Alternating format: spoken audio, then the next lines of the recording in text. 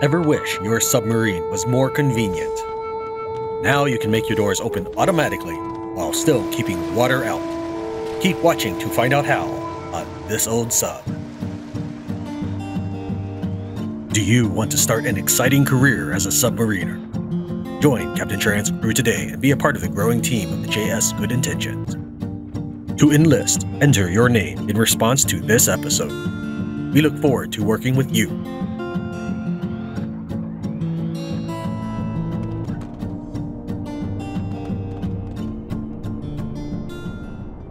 To begin with, you should know that your sub likely has components already installed in the ceiling.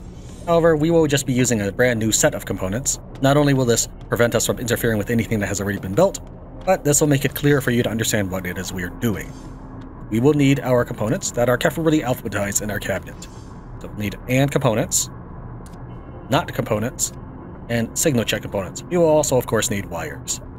Additionally, a water detector could help if the room does not currently feature one, such as the one we're about to work on. You really only need one AND, one NOT, and one signal check, but I'm going to be showing you different couple installations, so we'll be using more than one.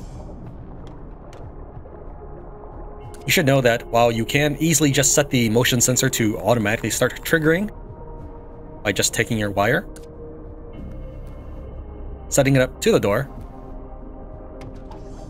that will still open up the door even if you aren't ready for it if there's water nearby. So maybe we're just climbing this ladder, the door swings open, and suddenly water. Or perhaps this area over here, we're climbing down the ladder to get something. This door swings open and water. We need to take extra steps to prevent that. We're going to go ahead and install a NOT up here and a signal check. Oops. Oh, that's fine. We'll be moving these around a little bit because I plan on revising the lights of this old sub. Let's go ahead and install a water detector. Place it right here. Where you place it doesn't matter too much as long as it can detect water, as long as it can get underwater. If you put it up at the top, then you're just asking for the room to be full before it detects anything. But still, that may be the only thing you care about. We'll notice that when the water detector detects water, it will send out a signal of 1. When it doesn't detect any water, it'll send out a signal of 0. Let's go ahead and, for the purposes of today's demonstration, all wires that I pin in will only be starting from the output. Even if there's an input side and it would make more sense for me to go straight there, for today's lesson we'll just be staying with this as our beginning point. This is the signal output. Everything on the right side of every circuit station is output. Everything on the left side is input. With that in mind, that helps clear up a lot of confusion. I'm going to go and just feed this through the door. And we're going to put this into NOT, signal in. This was a signal out, and this is a signal in at this point, meaning that this water detector is now feeding energy or information into this NOT component. When the NOT component does not receive a signal, it will send a signal out. Let's go ahead and put one for a signal out. And then what we need to do is we need to set this into the AND section. What an AND allows us to do is when we get two different inputs, that's the only time it will send a signal out. We're going to go and just put signal in 2. It can be 1, it doesn't really matter, but we're going to go and put signal in 2. What does matter, for some cases of your submarine, you might want a time frame of at least 0.02. While in this particular sub, this door here does function just fine with 0.00 time frame. Later on, when you're trying to combine two different water detectors to send a signal at the same time, having a bit of time frame here will help you synchronize. You might encounter other doors on your submarine, bashing your head against the wall and the door literally, trying to figure out why your automatic doors are not working. Increasing the time frame can help with this. Okay, one of the things that has to happen is this AND must have both events become true in order to send out a signal. We also need to set up the motion detector and feed that into the AND. What we're looking at is condition number 1. If the motion detector detects movement, this is true. Condition number 2. If the water detector doesn't detect anything, this is true. Once these are all true, that's when we can safely engineer this into the door. And we'll go ahead and take out the motion detector one, the one that we started with. That wasn't part of our installation. It was just part of explaining how the door works. Why? Because that motion detector is already geared into the and. Let's take a look at this. Will this function? As they walk, it opens on its own.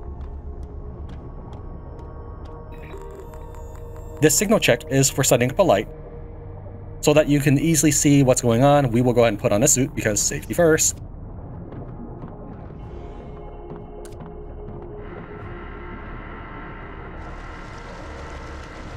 Now, we've already seen that the door will open without us needing to press a button. If there's water, will it open? It does not. This also includes from the other side. So if I decide that we need to stay put here, and someone walks near the door, they will not be assailed immediately by water. However, we can make things a little bit easier for us to manage. Let's seal this back up for the time being. We're going to go ahead and wire into this, signal out. And normally we would feed it through the door, but for today's demonstration purposes, we will just be feeding it outside the door since we already have this area full of water. And line it up, send it into the signal check component. Then we're going to take the signal check component, do signal out. Doesn't seem like I can successfully get through there, so we'll use this light here to make it similar. The light on the other side is exactly the same, so this is functional. So we'll do set color. You notice that the light has changed, but it changed to a color that it wasn't really helpful to us. That's because we didn't properly configure this output or false output. So what we're going to do, if we detect water, we're going to have 0, 0, 206, 228. A nice shade of blue that makes it obvious that something's going on. Before we can continue, we will need a target signal. When the water detector detects water, it sends a 1. So we're going to put a 1 here. You notice that the light has turned blue. You can see here that the output is 1. If we change this to something else, such as water or 99, we'll need to make sure that the signal check looks for that specific target signal. As for a false output, this will be the color that the light turns into when there is no water. So we're going to go ahead and put the status of the RGB that was in there before we tampered with it. So it's going to be 135, 245, 255, and 125. These numbers are all up to you. It's all up to whatever you want. Versus red, green, blue, and then alpha. Alpha being how opaque or solid this light is. Okay, let's go ahead and drain out the water.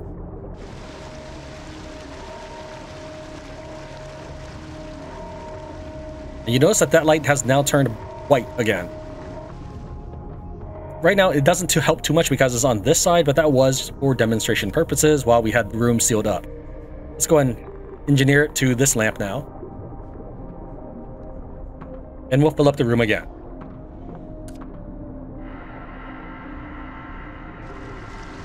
Okay, this light has turned blue, as well as the light on the other side.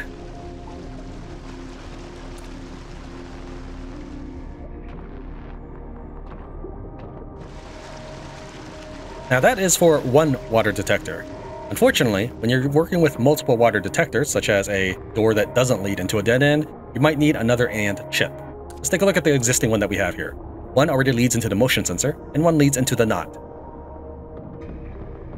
Let's use our med bay as an example. So let's go ahead and get Jill out of the way.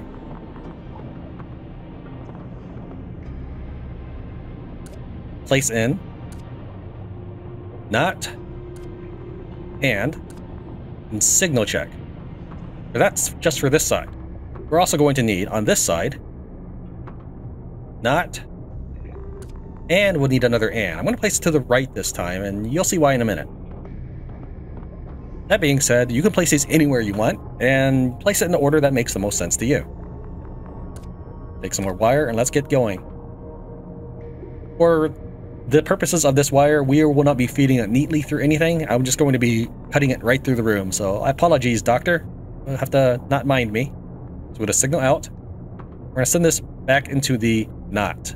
Signal in, just like we did before. Same thing over here. Underneath this crate, take this, signal out, feed it into this NOT. Both water detectors are feeding into the NOTs.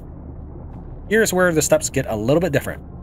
Because we don't have enough pins for this and, which will feed into the door, we actually need to feed this into this right here. And this knot into the same and component. So what's going on here is we're feeding both knots into this. This condenses our operation. And we're going to go and take this signal out and send it into this and. Those are the new steps. Then we go back to the previous steps we had before. Motion detector, the and of course, the signal out. Set this to 2. Gear it into the door. By doing this, we should be able to safely make sure that the door will not open automatically when there is water in the area. Let's test this out. I'm going to go ahead and flood both rooms, or at least put a little bit of water in them, and that should prevent the door from opening up automatically, but you can always open it manually like you normally do. Let's go ahead and engineer this. Disable the set target level so that we can manually control this pump, and we'll fill up the room. Some water in this room, and turn it off. You can see here that the door has not opened automatically. And on the other side of the door, it's all airtight as well. Let's have Doctor hide here where it's a little safer. Let's try draining this room and flipping things to the other side.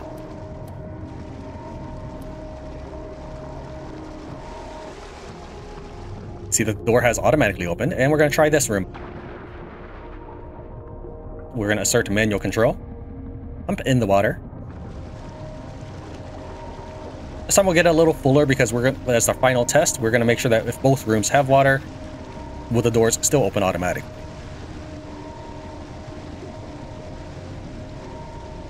Alright, that should be plenty of water. Okay, this room is completely submerged. As I approach the door, it does not open automatically. Let's go ahead and open this door real quick. Flood both rooms. Need the vicinity so that it closes, and as we approach, the door does not open. So as long as it detects any water whatsoever, it will not be opening. And of course, we can use the signal check to set up a light switch here. We're going to go throughout the entire sub and do this for most of our doors. Perhaps not the ballast hatches. Maybe not the armory.